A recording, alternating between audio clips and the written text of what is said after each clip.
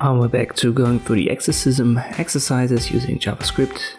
This is the high scoreboard exercise.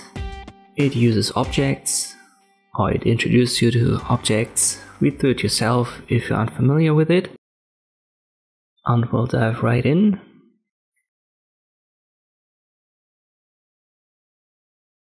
Task 1, we want to create a new high scoreboard.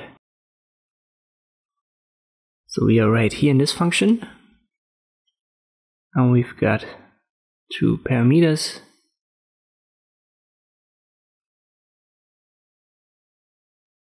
We've got the string the best ever, and a number is going to be connected to it, which is given right here. So our function should return these values and therefore create a new object. The way to do it is to use return and then these curly brackets and then add your two values. So the best ever underscore, which is connected to it. I'll just copy paste it so that I don't miss a 0 or something.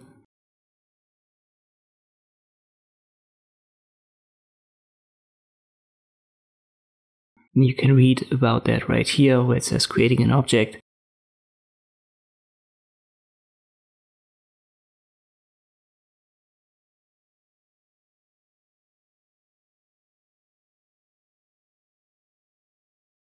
But I've mispositioned the semicolon right here. In line 11, let me delete that. I go one step down. I'll place it in line 12 and now it should work. So again, this function helps us creating a new object, which is called the scoreboard in the future tasks.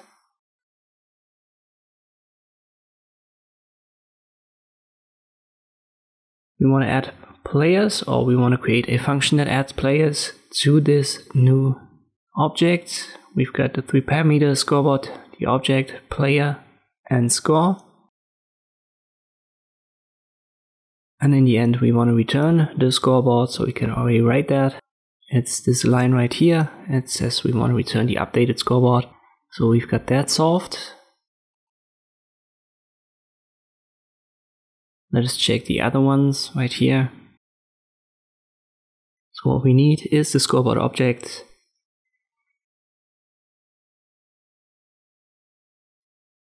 And afterwards, we want to use our player and score and add it to it.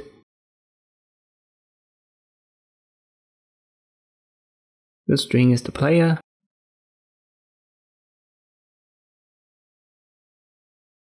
So we'll put it right here, and we want to add the score to it right there. So our function now adds a player which has a certain score to our object. Let's go to task 3. We can also remove elements from our object, in this case players. And again, we'll use the scoreboard object, and in the end we want to return the updated scoreboard. So I can directly write return scoreboard again, and before it we want to update it, in this case by removing a player. So can we do that? Well, we'll simply use the scoreboard object, then use player, which is the key, and we need the keyword delete in front of it to make sure that we are deleting this player from our object.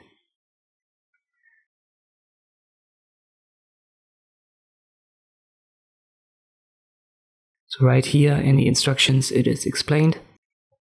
We can run the test and it should be all fine if I haven't done any typos.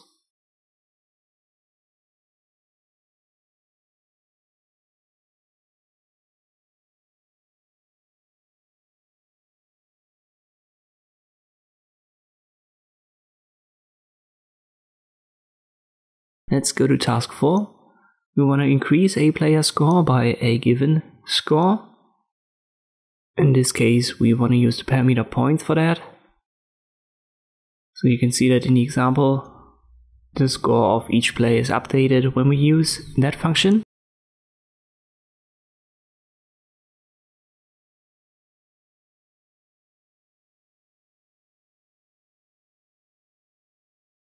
Let's go to it.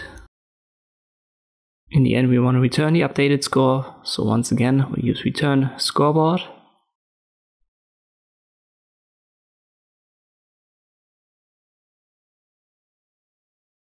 And before it, we want to add the points.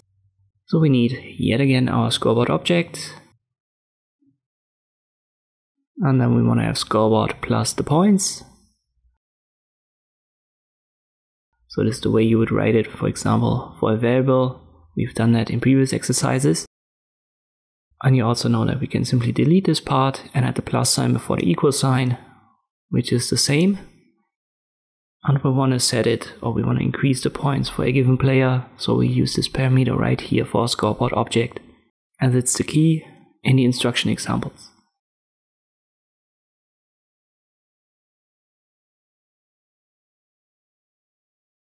So we're good here. Let's jump to task 5. There's a Monday bonus of 100 additional points. So every player that's part of our object, the scoreboard, will get plus 100 points. In the example, you can see that 44 to 144, then 500 to 639, and so forth. In the end, we'll return the updated scoreboard. So once again, return scoreboard, and before it, we want to add it to each and every player. So we'll need a loop for an object, and it's explained right here with the for and in loop. Let us just write it like it is in the example. So for, then the condition, then the curly brackets.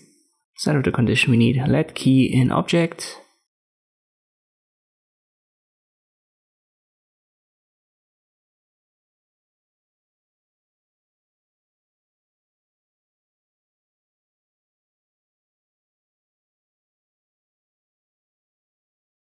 And inside of it, we want to add our points, and we've already created a function for that in the previous task, so we can just use it right here, update score.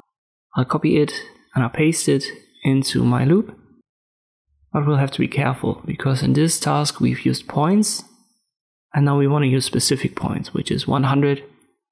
So we don't use a parameter here, instead we'll replace it with 100. And now we have to change the condition. In this case, our object is the scoreboard, and the key is yet again our player. And now it should work. So this for loop cycles through the object, finds the player, and then adds 100 to the score that's attached to each and every player. And afterwards, it's going to return the updated scoreboard, obviously. Let me run the test. And it was fine. Maybe I add a semicolon right here. It's always a good idea to do that, even though the code has worked properly without it. Let's go to task 6. And I think that this is not a good explanation for it. If it wasn't for me having a little bit more knowledge about coding, I wouldn't have managed to do that with just the explanations. So maybe there are future exercises on Exercism that explain it way better. In this case, we've got the parents object, and the score needs to be normalized with the function normalize in the example. And we want to do something equal here.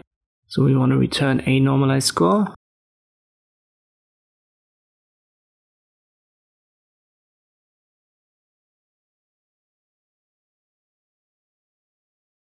We need the normalize function for it.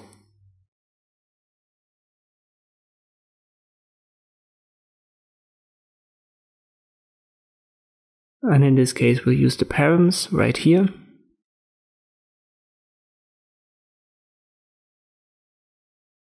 And then dot score.